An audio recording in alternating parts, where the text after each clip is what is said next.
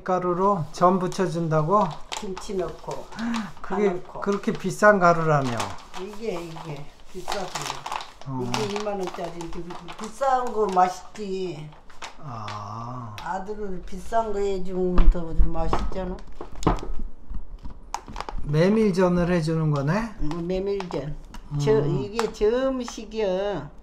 이거 저지방. 메밀이? 메밀이 너무 매울라나? 2개만 넣어야. 청양고추? 매콤해야 맛있지.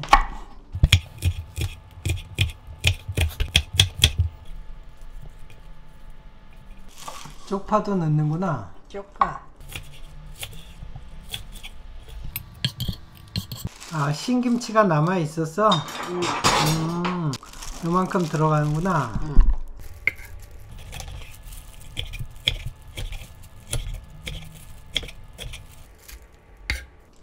김치를 쫑쫑 썰고. 재료는 이게 다 들어간 거야? 반죽해야지. 이걸 가리를 붓고 부어가면서 조절해 가면서.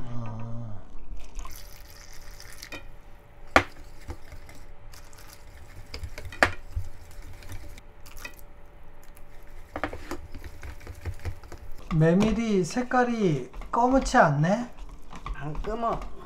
부치면 이제 그래도 좀 검은 빛이 나지. 아주 검었진 않아 이게. 검은 게 뭐였지? 그 껍데기 아무리 그래도 빠면 이게 나오지.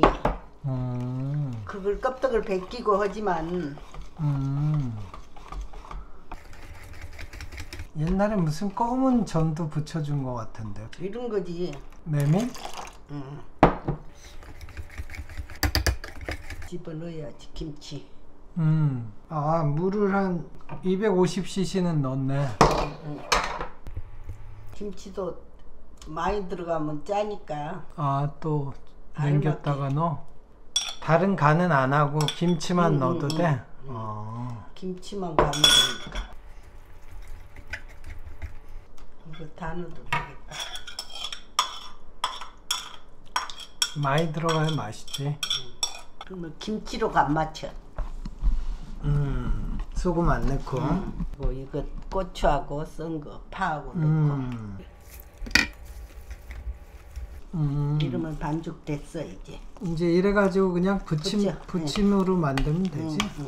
전병이 아니고. 전병은 속에다가. 만두처럼. 그래 똘똘 많은 게 전병이야.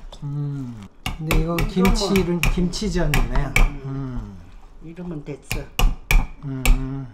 꽤 많겠는데? 글쎄 몇 개는 되겠네. 한 4개? 또 나중에 부쳐 먹어도 되고. 5개? 이제 부쳐 봐야지 몇 개 나온가. 이게 저지방이라 밀가루는 이제 많이 먹으면 안 되는데 이건 아무리 살찌지. 밀가루가. 근데 이거는 살이 찌지 않아 아무리 먹어도. 메밀은 사람한테 좋은 거구나.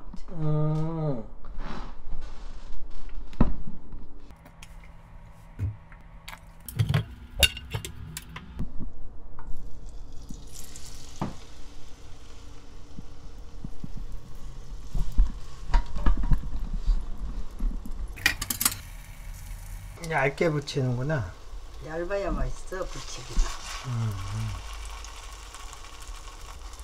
김치도 별로 안 들어갔는데? 많이 들어갔어요. 그래? 이게 더 김치인데. 그래도 부치게니까 살찌겠네. 살 안 찐다니까 이거는. 이게 저열량이구나. 네. 그러면 사람들이 왜 밀가루로 부쳐 먹어? 이걸로 부쳐 먹지? 비싸니까. 이게 몇 배나 비싼디? 밀가루보다. 맞아. 이게 좋은지는 알아. 이거 완전 100% 메밀가루구나. 오, 맛있는 냄새 나네.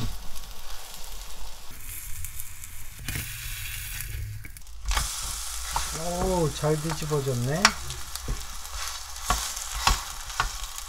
색깔이 그렇게 맛있어 보이게는 안 되네. 맛있게 보이지? 널널하니. 아니 좀 거무죽죽한데 뭐라 그럴까? 메밀 자체가 그래. 좀 이게 베이지색이. 밀가루도 붙여놓으면 붉으스레 김치 밀가루는 빨갛게 이쁘게 나오지. 김치전은 잘 익혀야 돼. 한 번 더 뒤집어야 된다. 이게 밀가루보다 힘은 없어. 아, 흐물흐물하는구나. 그럼 붙이기가 더 힘들겠네. 김치 많아. 너무 미운데? 미워도 뭐 김치 부치기가 색깔이 이런 색깔이 나오는데 메밀이라. 아니 모양이. 에이, 하나 완성.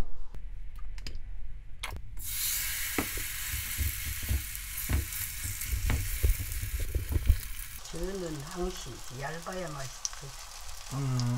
얇게 펴줘. 빈대떡은 두껍지. 그렇지. 저는 얇게. 빈대떡은 녹두를 넣잖아. 녹두에다 찹쌀하고 좀 섞어. 그래야 부침이 되지. 안 돼. 뜨거울 때 먹어야 맛있지. 두 개 붙여가지고 먹어. 이번 게 더 맛있게 잘 됐는데? 이게 프라이팬이 모양이 빨리 익으니까. 달궈져서 그냥 집에 있는 재료만 넣었구나. 여기다 빨간 고추도 넣고 그러면 이뻐. 그 오징어나 뭐 씹을 게 들어가야 맛있지. 김치 넣은 뒤는 안 넣어도 돼. 그런 거. 그렇지. 김치 맛으로 먹는 거야. 살이 안 찐다니까 먹어봐야지. 한 5장 나오겠네? 글쎄 3장까지만 붙여가지고 먹어. 그리고 일단 네가 또 먹고 싶으면 해먹어. 이제 넣어놓을 테니까. 잘 붙여주네. 메밀하고 김치 색깔하고 혼합이 되니까 이런 색깔이 나와.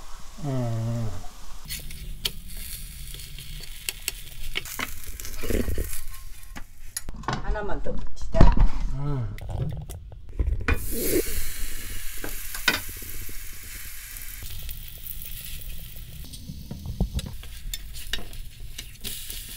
이것도 색깔이 맛있게 됐네.